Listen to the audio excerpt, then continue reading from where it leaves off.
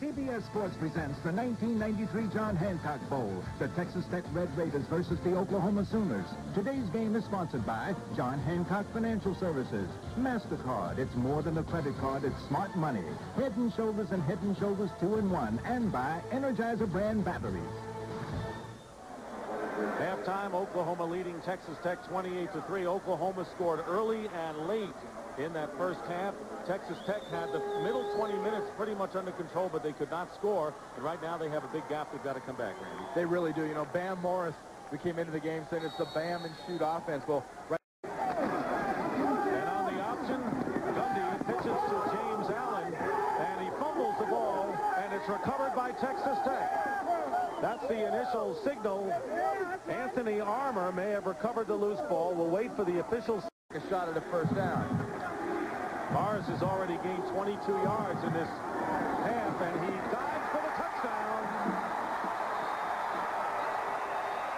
So Bam Morris a factor as Texas Tech capitalizes on that Oklahoma fumble, and the Red Raiders get their first touchdown of the ball game. The Buck is standing already in Oklahoma territory. Not a good kick. And a fair catch called for by Marcus Coleman. So Blandon gets off his shakiest kick of the day. Only 30 away. Their second time in a row getting the ball in great field position and not getting anything out of it. They got to get something here. 51-yard attempt by John Davis, who's already been successful from 22 yards. High snap, and Davis's kick is going to be off to the left and short, no good. So Davis, who did not miss inside 38 yards this year, misses from 50. Tech getting ready to tee off. Gundy gets hit as he lets go of it, and the pass is caught by Corey Warren. And wants to exhibit the prize. Gundy gets hit, and the pass is intercepted. And it's Marcus Coleman. He is the Raider. Intercepts Gundy. Cale Gundy this year. A little play action, but not doing something to get him beat. Second and 13, and the pass is caught by Jawan Penny, sophomore from Tulsa, Oklahoma, with a 17. They're in the shadows here at Sun Bowl Stadium.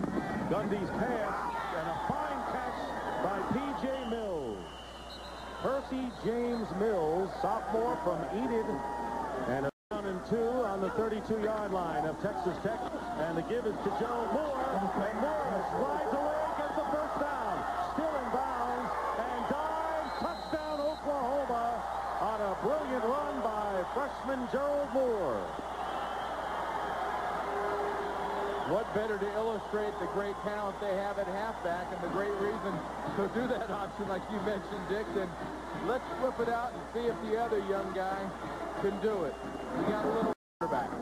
First down at the 22. Hall trying to avoid the rush, and his pass is tipped and intercepted. Terrell Peters, a penalty marker, is down after the interception. And there's a flag. And that trophy that goes to the winner here at the John Hancock Bowl is named after Jimmy Rogers. Yeah, this is the first-class setup here in El Paso. Jimmy Rogers is a high-class individual, and there probably isn't a community, really, I think, in the country that gets behind and more excited about their bowl game than here in El Paso. For a week or two of every year, this is El Paso. Well, yesterday when you were delivering the main address at the luncheon, you kind of football. New quarterback for the Sooners is Terrence Brown. Play. Brown with good speed. Brown inside the 40-yard line. And the freshman from Fort Bend, Texas, in the first play, runs 33 yards. Finally brought down by Metric McHenry. And here's Jerald Moore, touchdown. So the Sooners get yet another score as time runs down, and Gary Gibbs' Oklahoma Sooners rolling it up.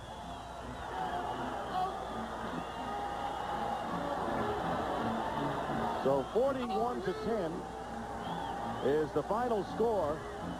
as Oklahoma wins the John Hancock Bowl. So for Randy Cross and Pat O'Brien, I'm Dick Stockton saying so long from El Paso. The final score, Oklahoma 41, Texas Tech 10.